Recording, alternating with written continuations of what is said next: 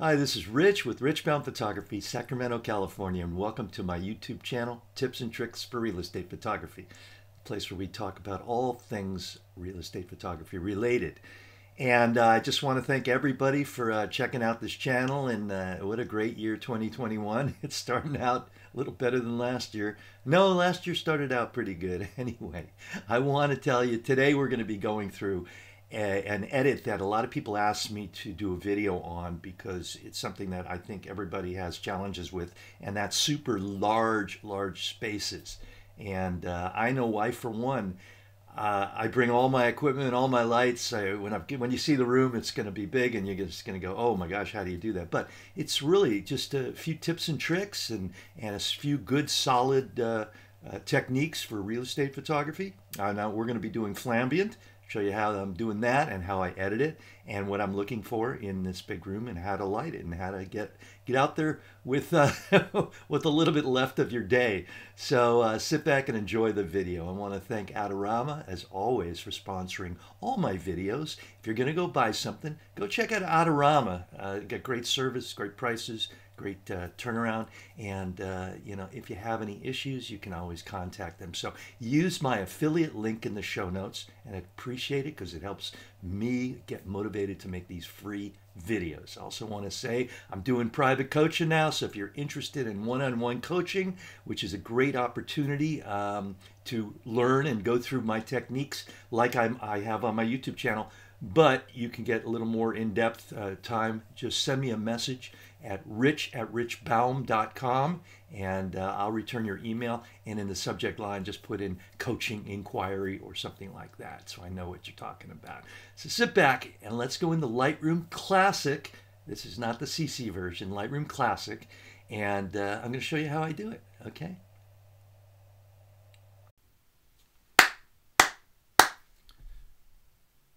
Okay, now we're in Lightroom Classic, and remember I use Classic, so if your screen looks different than mine, you're probably using the CC version of Lightroom, and I'm using the CC version of Photoshop also. So this is the big shot, and it's a big room. Let me just make it a full screen so you can really see it better. Oh, my full screen is not working. Okay. Never mind. I like it the way it is here. So we've got a really big, challenging space. Luckily, we have white ceilings here, although they're vaulted, but we have a lot of issues with reflections and everything, and I'll show you how I did this. But I'm pretty happy with the outcome of this shot, and I got nice views, so I exposed for the view out the window. So let's just go into my flash shot. So right here, no, I'm going to use this flash shot, I think. Wait, let me look here. No, I'm going to use this flash shot. Good. Okay, so I have a 400 camera right. You can't see it, but you can see the spill from the light. And again, I'm using a lot of light for this room. It's a big space. I'm using a 600 to the left, and I'm using a 300 behind this wall. And you can see the spill there. So we have some really good parts here. We have some not so good parts here. We have some issues with chandelier reflections. We have some, shadows. We have shadows here. We have to take care of these hot spots, there, and there. But overall, we're pretty good. So I have just, let me go into the development of it. I'll just go back to the totally straight out of camera, and you can see my special sauce I like. And my settings are 1/125th, so I needed quite a bit of shutter speed because I had to really, I had to brighten up this space, okay? So I had to raise my shutter speed so I could get a good exposure out the window, okay? So I'm now at 16 millimeters f8, and ISO 500, and I always say push your ISO up to 500 if you need extra power from your flashes, okay? So I'm just going to give my special bump, my full bump special sauce for my A7 III. There we go. And that really helped out the image right there. Now I'm just going to bring it up a little bit, and that's pretty good. So I've got a lot of great things here, got some issues. So let's do our ambient shot now. I'm going to go here. And this is straight out of camera, And as you can see, it's not a great looking shot, but I know from experience the parts I'm going to use. I don't worry about this bloom here because I'll be using that with this shot. So it's a combination. You know, we're doing a composite. So I'm going to go here, and I'm now going to do my full bump here. And I'm just going to take out some of the shadows, make it lower. I'm going to try and help this white balance wise and make it a little cooler. Okay. Now I'm going to take out my blue saturation globally because I want to get rid of all that blue color cast. A lot of people say, well, why don't you just use luminosity masking? And it's because I tend to have problems sometimes, especially with blown out areas, using luminosity masking. In theory, luminosity masking in Photoshop is the greatest thing in the world, but it doesn't work that way all the time for me. So it's just easier for me to prep this image to fit into my flash image. Okay, now I'm going to go to my local brush right here in Lightroom, and I'm going to do my 60% saturation brush.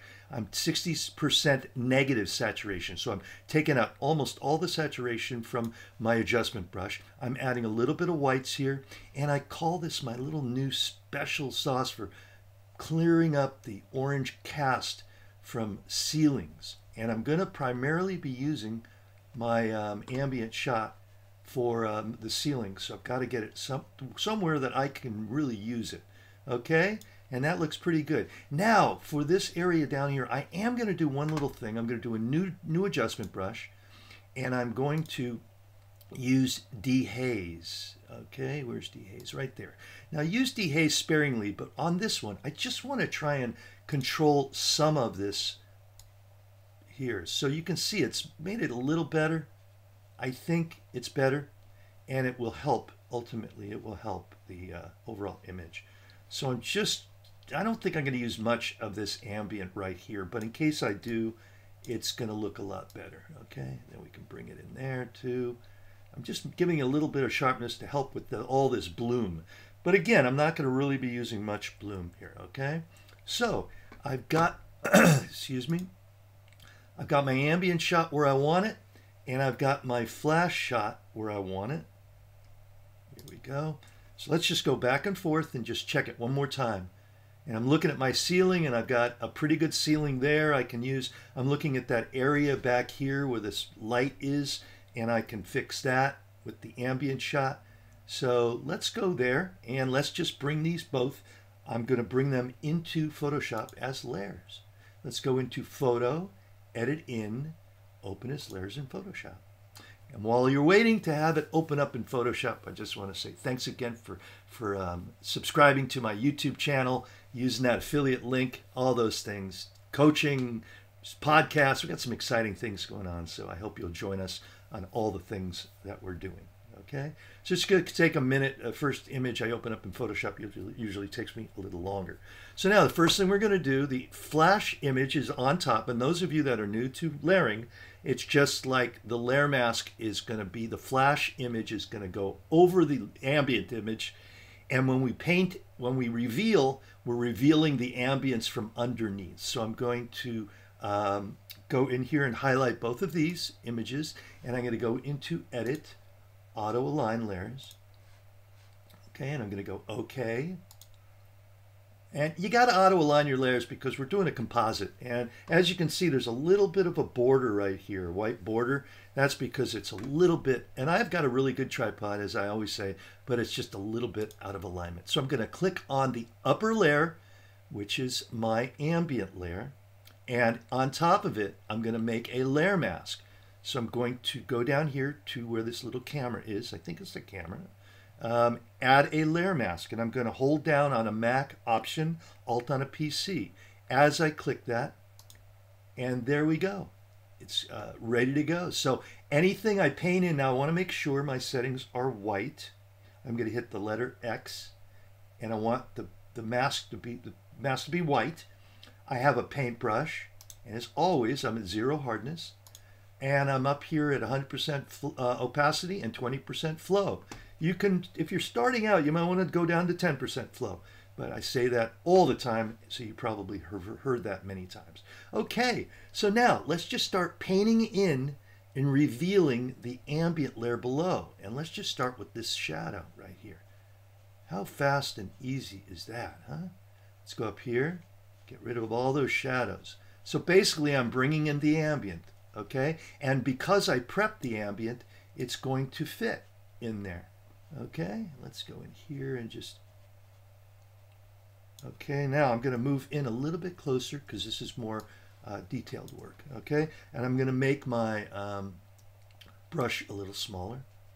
There we go. I'm just masking in the ambient, masking out all those ceiling fan shadows, and not ceiling fan, chandelier shadows, okay?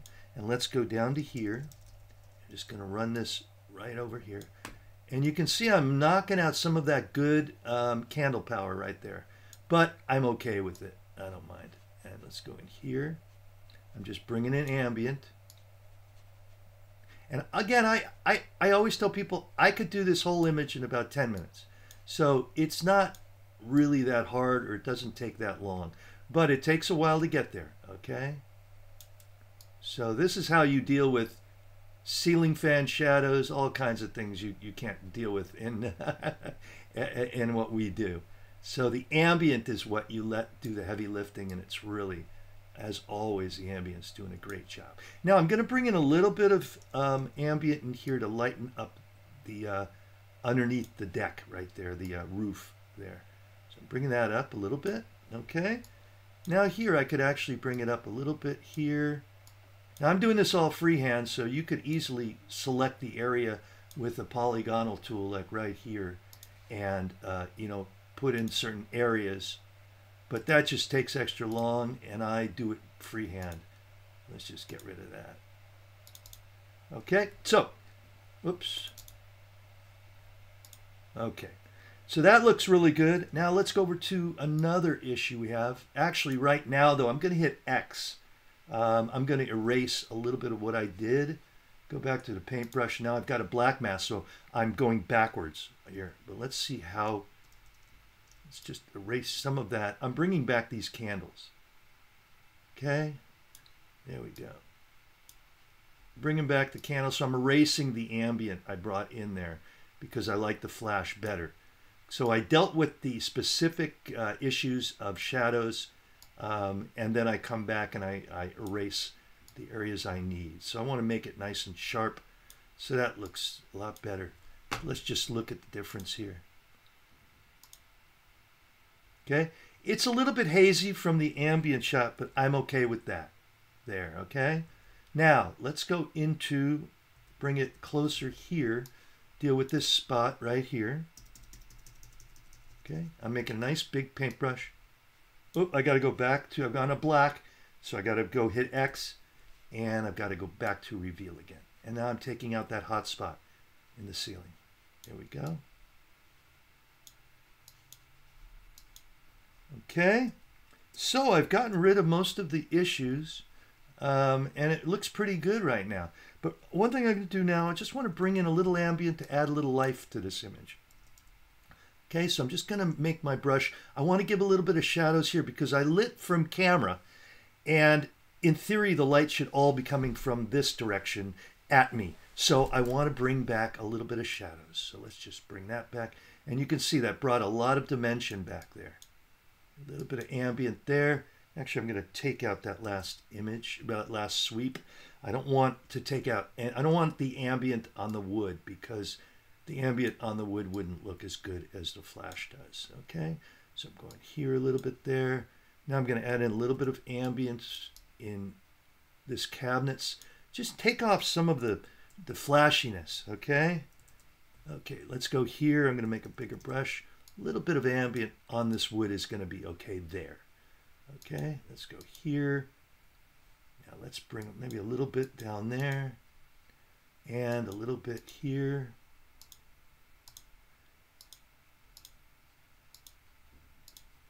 Okay, now let's go closer. And you could do more work or less work, whatever works for you and your schedule. Now I'm going to add a little bit of ambient to give some life to this couch. It's just bringing in the logical shadows, you know. Bring it in there. Oops. Let's go in here. Sorry, I got out of Photoshop. Okay, here we go. Let's put in a little bit of ambient on this back of this couch. And you may not like the ambient there. You might just like to keep it all flashy. So, and I'm going to take out, this is really interesting too, right here. I've got glare here from the lights, but I want to replace it with natural glare from the ambient. Look on the left side of this couch. I like that. I don't mind it at all. Okay. And when you put it all together, you're not going to really notice a lot of the things that you might be looking at now that bother you. But there we go. Okay. Now, let me bring it back. I'm going to hit Command SW. I'm pretty happy with this. So I want to do a few other things in Lightroom to help this because it's a little bit hazy up here from the ambient, I think. So let me go Command SW. And we're bringing it back into Lightroom. Takes just a second. Okay. And here's that shot. So now what I want to do is go into my adjustment brush and I want to make a new dehaze. Actually, I had it already there. And let's see what the dehaze does up here. Does it help? And this is where you just play around and massage your image to make it look as good as you can. Now, you know what? I think it's going to actually do the trick. And I'm going to try a few more things. So basically, I've done my mask. And also, if you hold down Command, it turns on auto mask. So it kind of stays within the lines. That's something I've been doing recently. So let's just go here. And I think I like it better. I do. I think I've done a splendid job here. Okay, let's go here.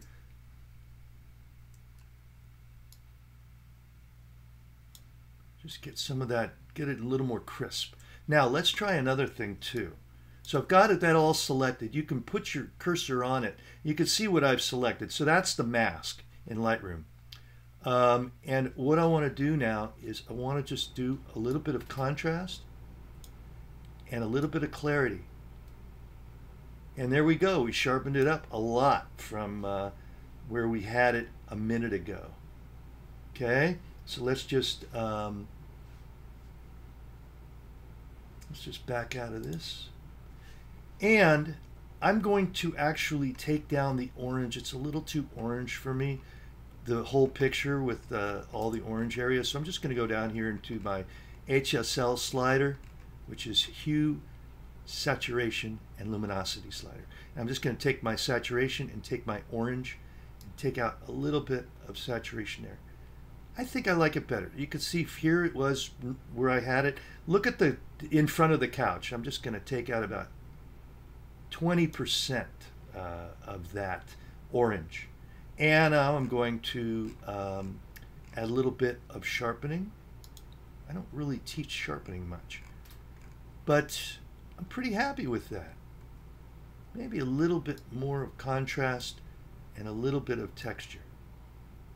There we go. So let's see how that looks. So one other thing, I'm going to crop out. When we did the auto align, I have a little bit of a border there, so I just need to crop in a teeny little bit. Okay, that's something to remember. Okay, and there you go. Let's look at it here. I think it looks great, and you can see those beams now. I got a lot better sharpness to them.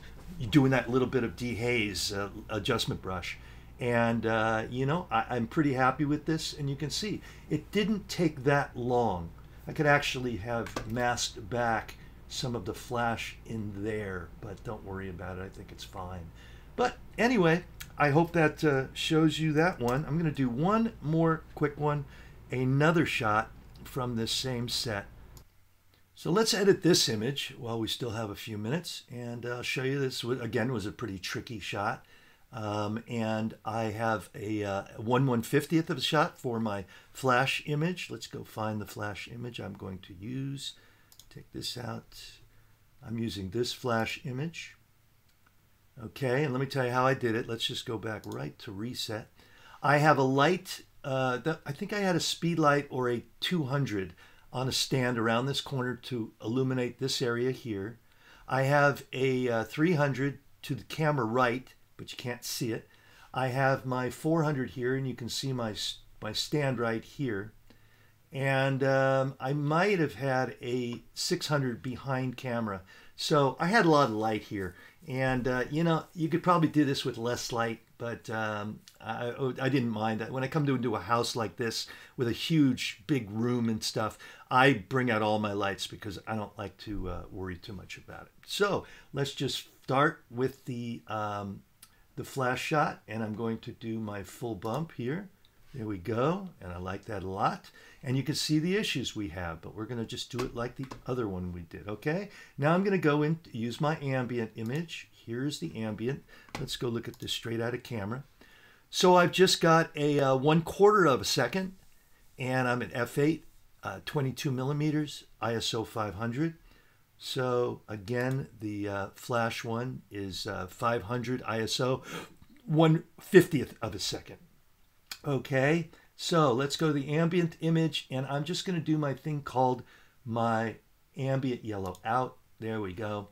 And I like this the way it is. And you can see my histogram is a bell curve kind of here, so it's in the ballpark. And I think it's going to work with all the areas I need. But one thing I'm going to do is go back and use that ambient yellow out. I'm sorry, the saturation brush. 60% negative saturation and a little bit of white added there. Okay, so now let's just go in here and let's start erasing some of this yellow cast up here because I want to use the ceiling. Okay, I can actually go up in there. Okay, and you may say, oh, it looks terrible what you're doing, but trust me, it won't look that way. Let's get rid of this orange color cast here. Okay, and I can actually add in a little more white, give it a little better color. Okay, I'm going to now take out some of this yellow here.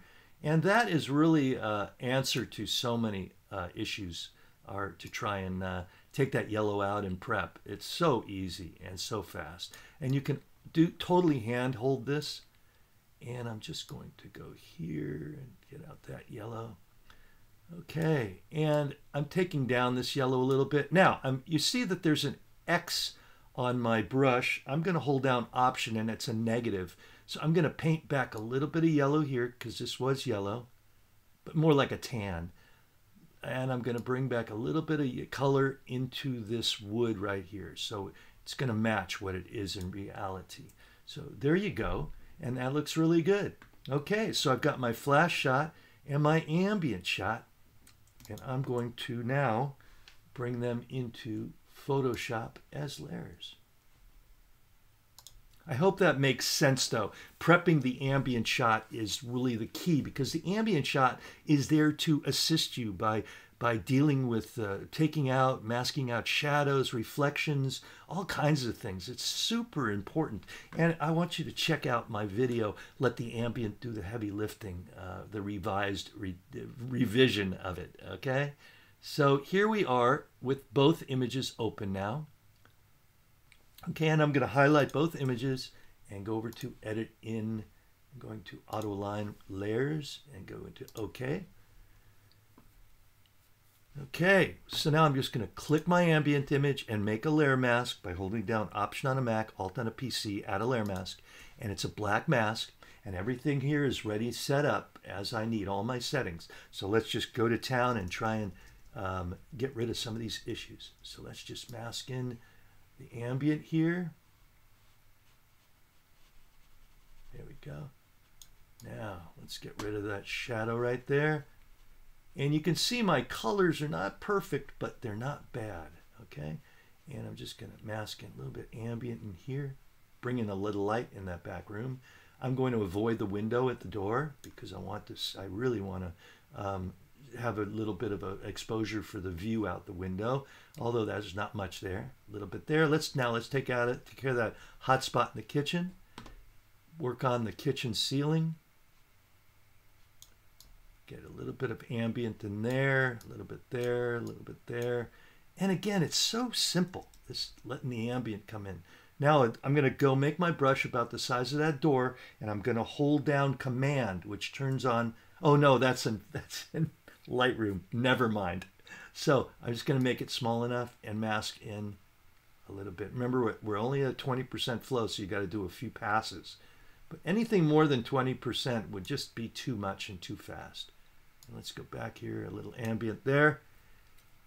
And let's bring in a little ambient love on this couch. I took out some of the glare there. There we go.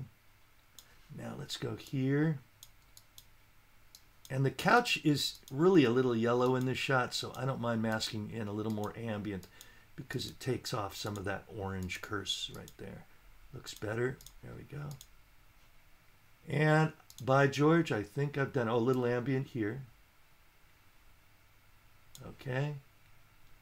Now let's go back in and let's do what we did on the other lights up here. I'm going to go work on this. I'm going to hit X and make my mask black. So I'm going to hide this. Let's just get that sharpness in there to bring back the beautiful light bulbs. And you may think, oh my God, nobody ever going to see that. But you know what? It makes a difference. So I think I probably exposed for these light bulbs. And here's another tip. If you wanted to, you could just copy a light bulb here and put a light bulb here. So you're changing a light bulb. I have a video for that that I did a few years ago, so you can check that out. Now, one thing, I'm going to go back to white brush, white mask, and then I'm going to realize I forgot this shadow right here. So I'm going to make this, go here, mask in the ambient, and there's the shadow's gone. And you know what? You would have never noticed that shadow, but we all try to do the best we can. So let's just go around and examine it. Looks pretty good. Let me see here. I'm going to go hit X and paint back this light here. There we go. I got a little bit of ambient on that. Let's see what ambient looks like here. Oh, I took out the ambient there. But I don't like taking out, I'm going to go back to brushing in ambient right here. I don't like the color of that. Okay, so let me bring back a little bit of ambient right here maybe. There we go, bringing back shadows. Maybe a little bit right here. And this is a pretty big photo shoot, so I don't mind doing this extra work.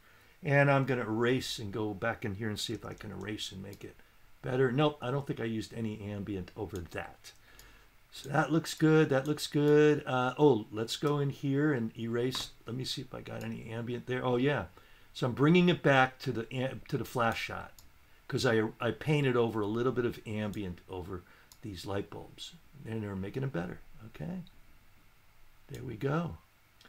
And by George, I think I've done it. Okay. Now let's just do one more thing. Hold on. Let me go back up into this beam and see if I can bring back a little bit of the flash. There we go. I'm erasing the ambient I brought in because my mask is black. Okay, and let's go back to white, and I'm just going to paint in a little ceiling here because I think I've got a little bit hot from the flash. There we go. Yeah. Now again, I could have done this image in about a minute and a half. Oh, one other thing we've got to do, I'm going to mask in ambient here. Or wait, let me see. Do I have, you know what? I'm going to see if my ambient shot didn't have that light stand there. I'm not sure if it did. Nope, the light stand was there with the ambient. So I was going to say if the ambient shot didn't have the light stand there, I could just mask it back. But what I'm going to do now is I'm going to hit Command E to flatten this image. And I'm going to just go down here to my spot healing tool, my spot healing brush tool. And I'm just going to take out, I could also do it in Lightroom, but Lightroom clone tool doesn't work nearly as well as Photoshop. So this is just that that is just the brush right there. And look, it just completely took it out. Okay, so let's just look at what we did here. Let's look, oh, I already flattened it. So I'm sure you'll see then that this is a deliverable image. And it really wasn't that hard. I'm going to hit Command, Shift Command E to flatten. Oh, I've already done that. I'm going to do Command SW to bring it back into Lightroom to just do a few more things. And I think you'll agree, it's really fast and easy, and don't be worried about this stuff. If you've got the knowledge on the techniques, you're good to go. So I'm just going to crop out that little border from the auto align layers. Just bring it in on these two sides. And then I'm going to add a little bit of texture, clarity, maybe a little contrast. And there you go. I'm pretty happy with it. Well, thanks a lot for joining me. I hope that video explains some things. Leave a comment. I'd be happy to answer any questions you have. You know, what works for me may not work for you, as always. You know, it's just what seems to work best for each photographer. But I was able to get in and out of this in a reasonable amount of time, and I'm pretty happy with the outcome, and the clients like the outcome too. So again, thank you, Adorama, for sponsoring my YouTube channel. If you're going to use that affiliate link, it makes my day. Also want to say I give in the coaching, one-on-one private coaching. So send me a message at rich@richbaum.com if you're interested. I'll send you more information. And also, you can get all the presets on our Shooting Spaces podcast website, and that's shootingspaces.net. And it's under, I think it's under purchase or tools, or you can search for presets. And we've got webinars coming up. We've got all kinds of stuff happening. So check it out. We also have the podcast, shootingspacespodcast.com. So thanks a lot, and go out there and shoot better, shoot smarter, shoot faster, make more money, and go have more fun with, buy some equipment, take your wife out to dinner or your husband, and do something fun with the kids. So anyway, it's a great opportunity, great career, and if I can help you, that makes my day. See you on the next tutorial. Bye.